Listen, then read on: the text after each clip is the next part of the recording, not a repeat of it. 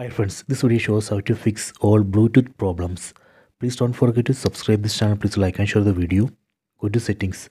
Tap on the settings app icon. Go down. Tap on general management. Go down. Tap on reset. Go down. Tap on reset Wi-Fi and Bluetooth settings. Tap here. Tap on reset settings. Done. See the message. Wi-Fi and Bluetooth settings reset. This reset operation is safe. It will not delete any data from your phone.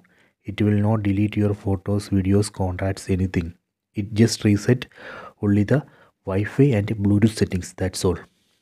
After this reset operation, you can again try to pair Bluetooth device with this mobile phone. That should work. You can try this. I hope you have enjoyed this video. Please subscribe this channel. Please like and share the video.